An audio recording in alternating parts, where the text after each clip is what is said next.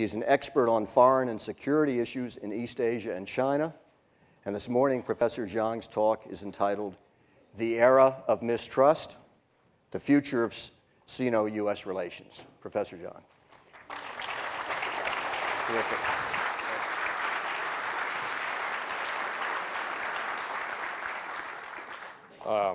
I do not want to sound alarmist, but I want to emphasize that the recent visit of President Hu Jintao to the United States seemed to have achieved very little.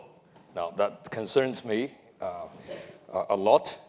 And despite the pomp and the circumstances or the diplomatic fanfare, this visit has served its purpose of temporarily suspending the conflict or the controversy between the two countries. But I do not see any new breakthroughs.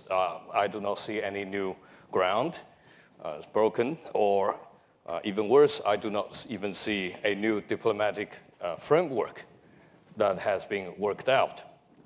Now, American side seem to be happy that they rejected, according to the American source, rejected Chinese demand for another joint communique. So we end up with a joint statement, which, of course, the lowest form, basically says you can say, you can agree to disagree, you can state whatever your position are. Now, this is, I think, I consider this visit perhaps it's a missed opportunity for the two countries to establish a foundation for a new beginning, to reset the relationship in the new diplomatic framework. Now, both Washington and Beijing prefer to compare this visit to Deng Xiaoping's visit 30 years ago. I think this is a wrong comparison. The real comparison should be with Nixon-Kissinger visit, where we did achieve a fundamental strategic understanding between China. Now, despite the fact this is a Cold War, there is a Soviet factor, but I think the intuitive understanding between leaders of the two countries has not been surpassed since. Now, at this stage, it's a historic moment.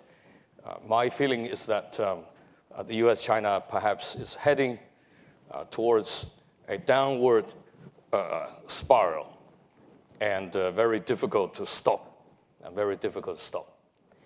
Now, the reason for what I call the era of mistrust between the United States and China is partly to do with the Cold War legacy. The old ideological debate still goes on, but I think even more profound reason is not about communism versus the democracy. It is a much deeper cultural misunderstanding which leads to a consistent misreading of each other's mind. In other words, the problem is there is no meeting of minds between the two countries. Now, the United States seem to look at this relationship with China from its own historic experience. That is the historic experience, relatively short one, since the European Enlightenment.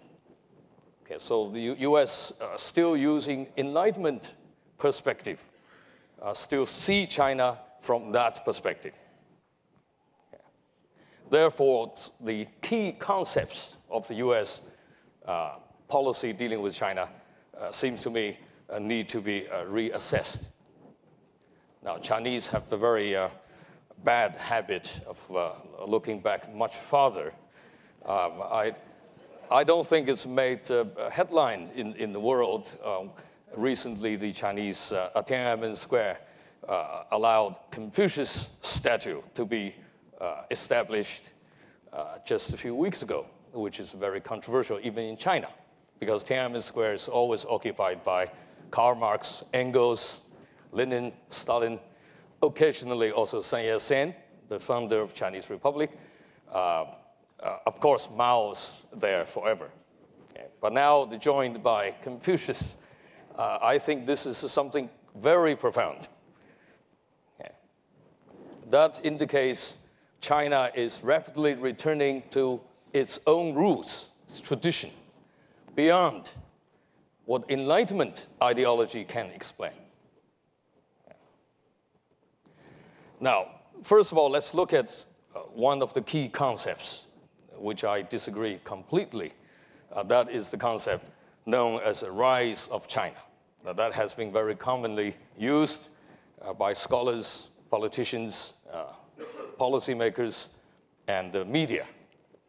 Okay. Now, the connotation of the concept, the rise of China, is, first of all, this is something new.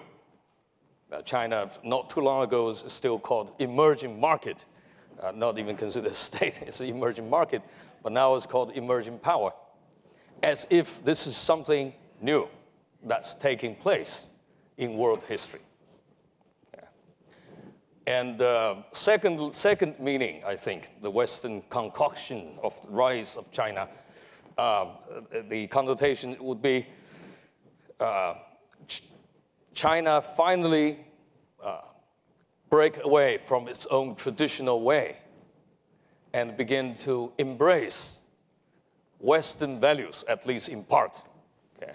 The market economy, and so on and so forth. So therefore, logically, would be the conclusion would be eventually they would also take in democracy as well. Okay.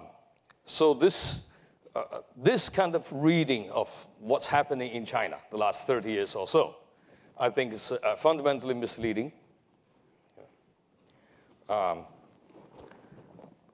Because it also suggests China is actually at the receiving end of the globalization process, forgetting the historic fact that China is one of the original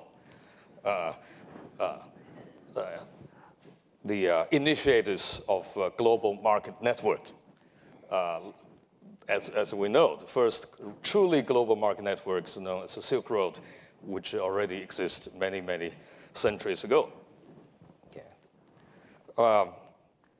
The other, I think, problem for the rise of China is it leads to at least two opposite positions or opinions about the future of China.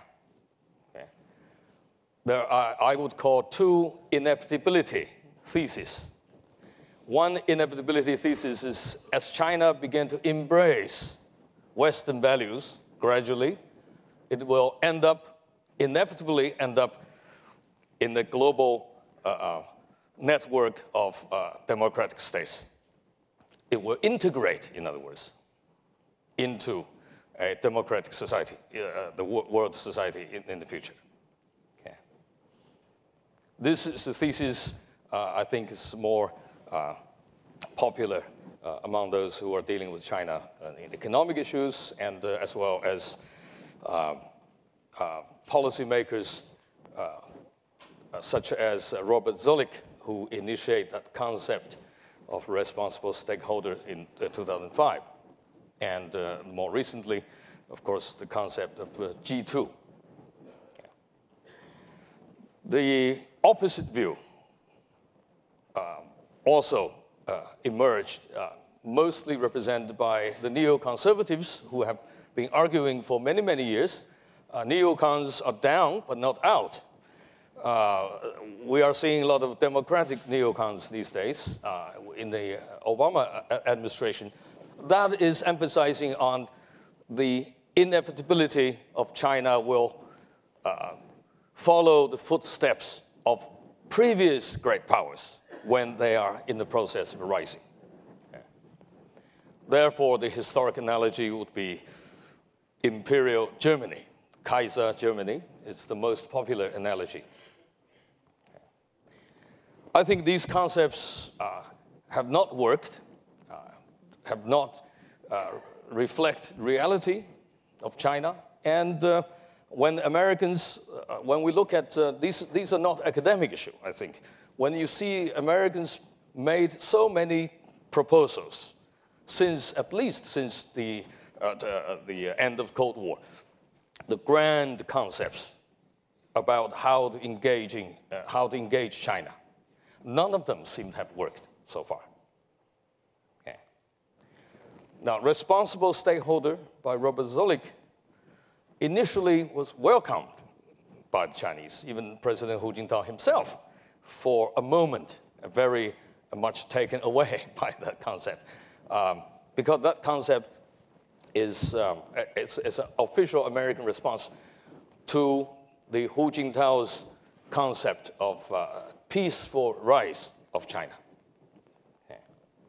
But very quickly, the Chinese began to have second thought, because they begin to realize this is a language of casino. Basically, it says, we, the United States, still own the casino, but we are now willing to give you a high table to play. So you better follow the rules. See, the idea is you have to follow the rules. The rules are set not by China. Okay. So peaceful rise, together with the responsible stakeholder, were killed at the same time. About a year later, we don't see Chinese using that concept at all. Okay. Then we have G2 coming into being around the time 2008. Well, before that, we have Fred Bergston, the Peterson Institute, then who is talking about the financial interdependence between China and the United States. The argument for Bergston is that we better engage China, elevate China's position now before it become more powerful. But unfortunately, of course, financial crisis came much sooner than everybody else thought. Then Speak Brzezinski, also publicly as an advisor to the President Obama campaign, during the campaign, publicly announced a G2 concept, and Brzezinski even tried in Beijing. Well, he told me that, he said at the beginning, at the end of his speech about the G2, the Chinese have a standing ovation. It's very excited. Then again, Chinese began to have second thought about this concept. When President Obama visited China, November that year, on the first day, President Hu Jintao was too polite, very Chinese way, never mentioned G2, but he let Prime Minister Wen Jiabao the second day talking to Obama. The first thing he said is, we don't like G2. We are not forgetting about the Europeans, okay, and the others. Okay. So these concepts are based on the idea, American understanding of the rise of China. Beijing consensus, all these arguments are all based on the concept. Now, the recent book by Stefan Halper, which is a very popular book, they're basically saying Chinese is anti-enlightenment, which I think he's right to say that. Because Chinese remember Renaissance humanism much better than they remember enlightenment. Enlightenment for Chinese is a counter-revolution as to the Renaissance humanism in terms of the Western dealing with the different culture in the world.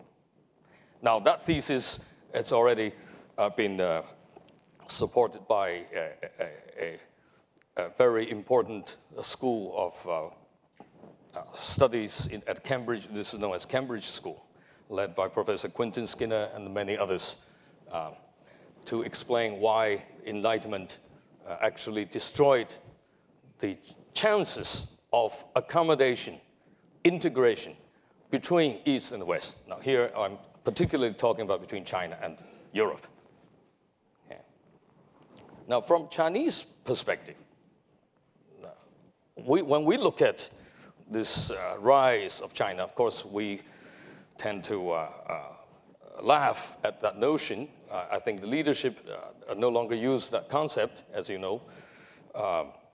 Chinese are using the concept restoration, or maybe even re-rise. This is not something we have not seen before. You think about the trade surplus. Now, China never had a trade deficit in history, most of the history till 19th century. The accumulation of enormous amount of world hard currency, which has been the norm. Now, in 19th century, China basically sucked in the whole world silver. Now, those days, hard currency is silver. Right. That's, eventually this is what the global imbalance, in today's language, led to the British decision to initiate a war with China in the 1840s, the Opium War. Okay. So this is, and also by 1820s, the Chinese share of global GDP, according to OECD study of a long history, the long economic history, it's about 30 to 32%. Okay. Now, today, despite all the outcry, whatever sentiment associated with the yellow peril or whatever that is, Chinese economy is about 6% of the global share. Yeah. So in other words, I think the Chinese leaders and the Chinese elite and the people began now intuitively the process of looking back at its own roots. The argument that Chinese political system is a hindrance to Chinese economic development has not been proven by China's long historic experience. Okay. So therefore, the issue whether China is going to join the family of democracy at this stage is rather a naive one. It's a rather naive one. Okay. So based on these fundamental differences in their perspective about what China's position today, it's very difficult for the two countries to accommodate each other's needs. What we might see with this, if this kind of mentality continues on both sides, what might lead to is not so much a new China-Soviet, the US-Soviet confrontation like during the Cold War, not even a Franco-German confrontation in Europe, but more likely result of the continued misreading of each other's mind would be the Anglo-German alienation before the First World War. Yeah.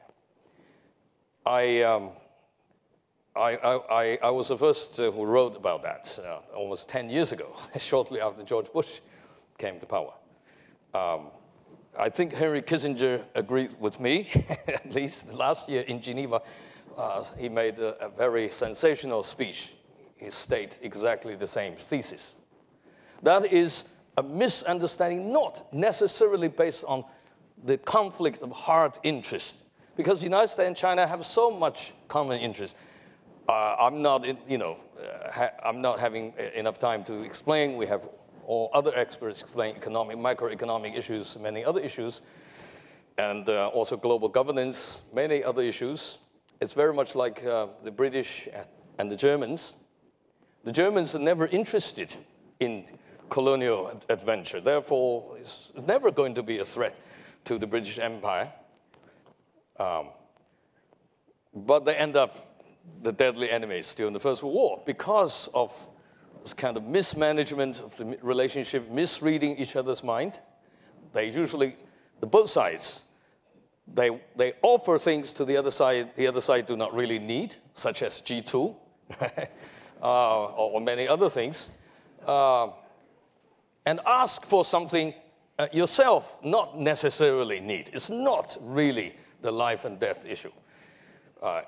I'm sure even American economic policymakers realize that even if Chinese appreciate RMB 25%, it's not going to create millions of jobs or double Obama's job mission. That's not going to happen. The single-minded interpretation of global imbalance, so-called spending glut versus saving glut thesis makes no sense, in my view.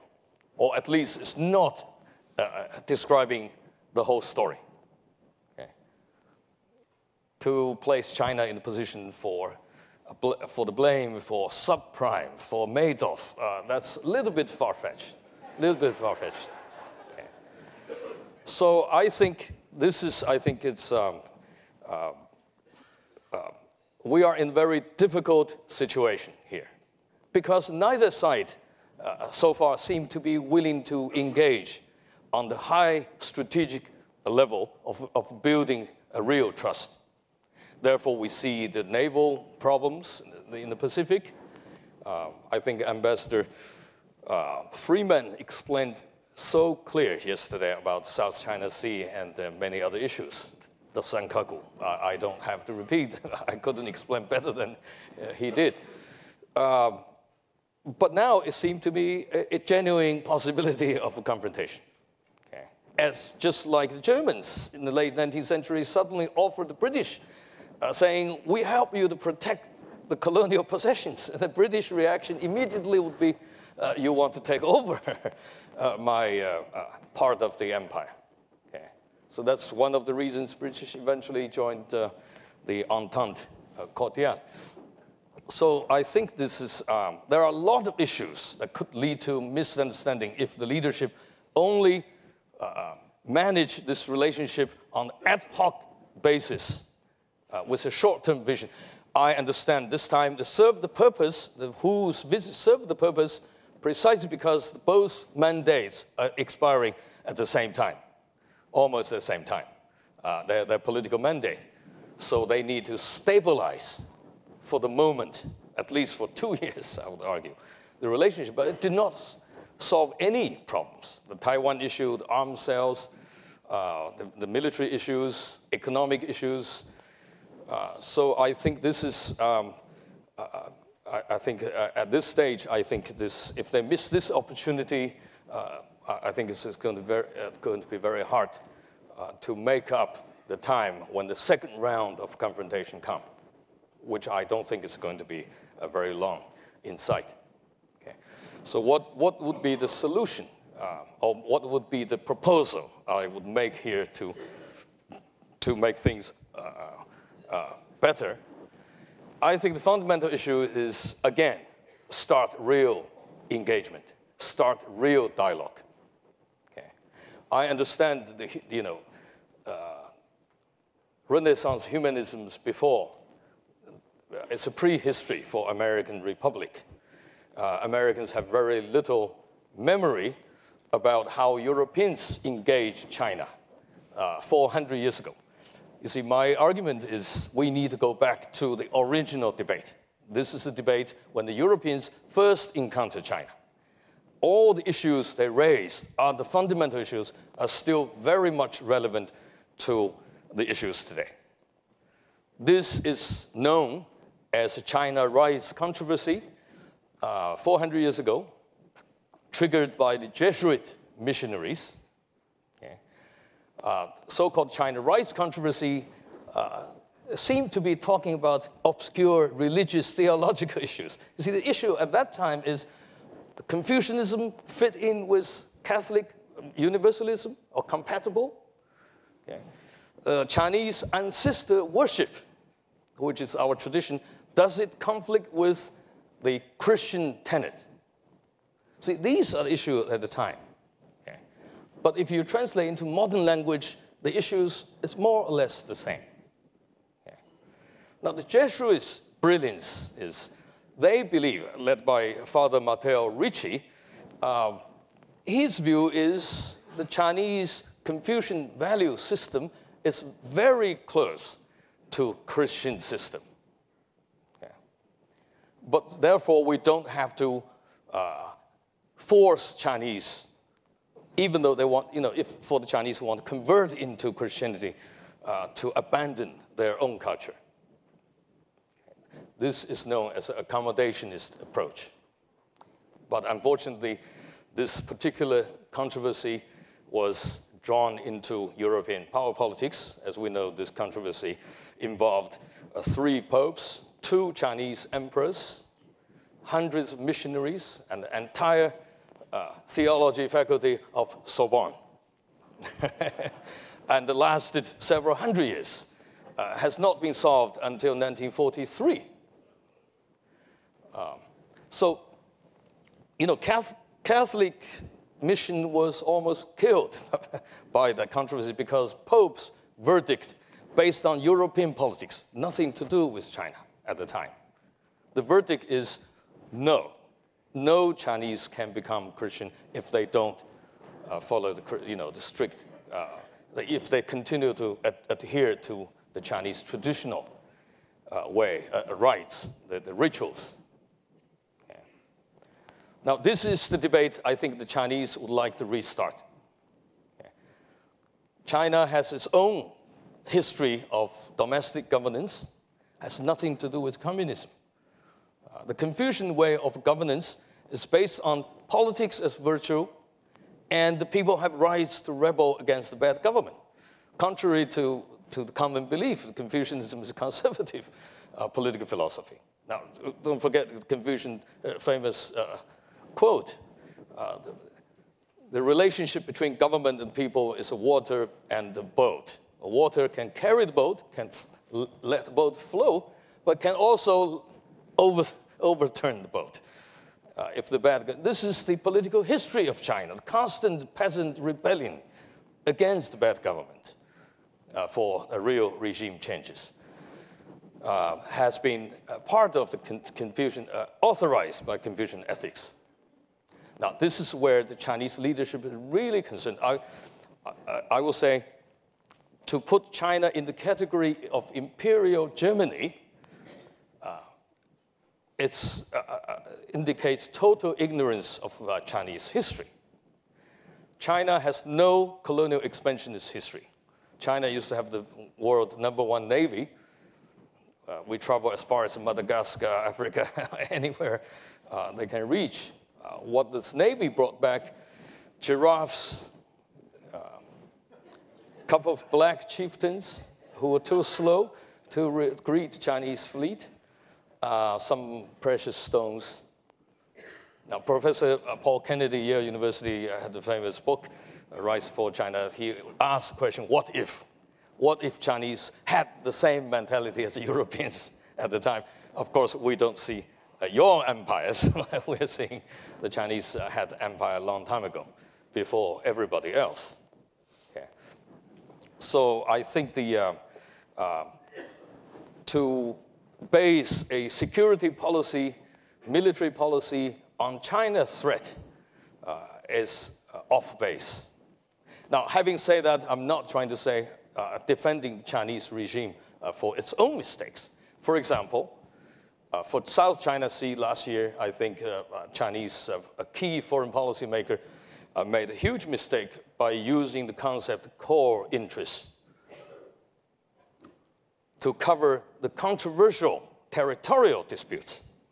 Now, you can cover Taiwan, Tibet, other issues, but you cannot cover South China Sea, Senkaku, and the other disputed territory. Now, this is a big mistake, which provides the American military hawks, in particular, with a great opportunity of re-enter, Asia with a grand style of building what they call the minilateral alliance for some kind of containment around China.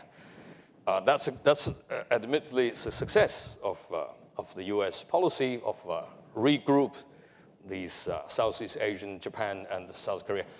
But the foundation of that, the basic principle of that policy, it's not a correct one. Okay.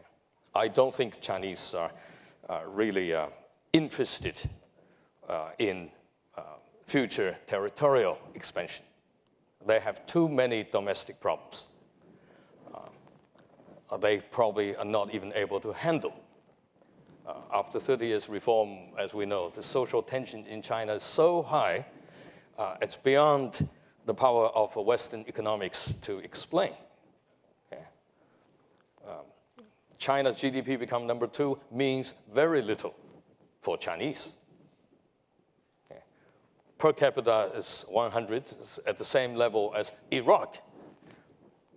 So it's not, I don't think it's, you know. And of course, the official corruption is widespread, which directly undermined political legitimacy. It's now reaching a very dangerous point. The Gini index, even Chinese press admit it's the highest in the world, meaning the gap between rich and poor has a lot to do, not just injustice, bad income distribution, but also has to do with the official corruption. About 5% population owns almost 90% national wealth. Now, this is against communist principle as well as against Confucian principle. The regime is really under siege. It's too busy dealing with these issues, social unrest. Single spark can start a prairie fire, to use Mao's original expression.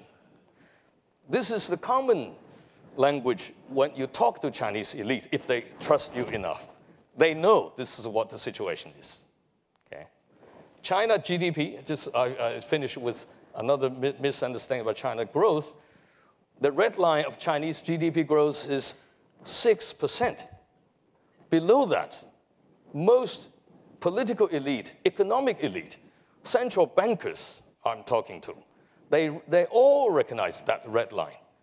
We're talking about major social unrest, below 6%. So there are enormous problems in hands to deal with. I very much doubt they're going to go for Kaiser German policy at all. So this is, I think, by conclusion, I say we need to start a fresh, new debate beyond the Enlightenment. Go back to Renaissance humanism, who are willing to accommodate some basic traditional values of China. And I would argue that the United States policy, if you really want the policy to work, is to encourage China to go back to its traditional roots as fast as possible, rather than pushing them towards a modern state concept of political democracy. Thank you very much.